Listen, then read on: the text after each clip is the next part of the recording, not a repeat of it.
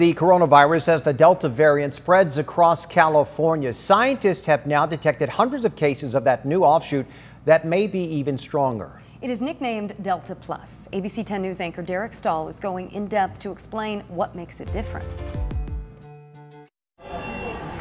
In India, where the Delta variant is already responsible for 90% of new infections, officials have just called for even stricter public health measures in certain states. That's after scientists found a sublineage of the variant nicknamed Delta Plus. Last month, the Indian government categorized Delta Plus as its own variant of concern, saying there's evidence it's even more transmissible than its namesake and more elusive to our immune defenses. Delta Plus is so new, there's not much data on it yet, but it's been found in at least 15 countries and 17 U.S. states, including California.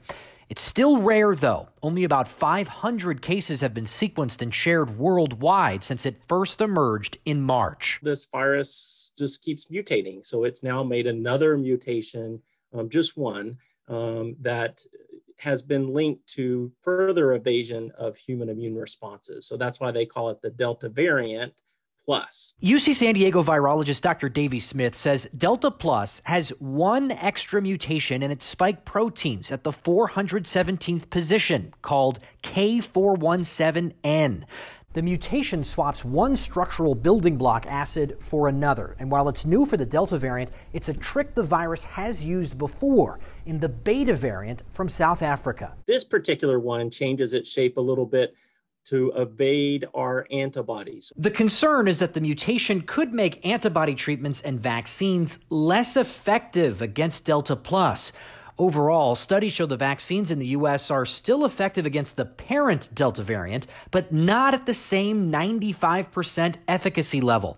A British study in May found the Pfizer vaccine was 88% effective against Delta. A Scottish study in June found it was 79% effective. A Canadian study found it was 87% effective. And a study in Israel found the Pfizer vaccine was just 64% effective. They were done in different populations with different timing and different ways of collecting data. Dr. Smith says these shifting numbers should be expected because the studies were done outside of a controlled clinical trial using a relatively small number of breakthrough infections. The good news in all these studies are that the people don't go on to develop severe COVID-19 or need hospitalization. He says the vaccines clearly work against Delta and will likely work against Delta Plus. Health officials in England said very preliminary results from a small number of vaccine recipients are reassuring. However, further testing is required. Derek Stahl, ABC 10 News.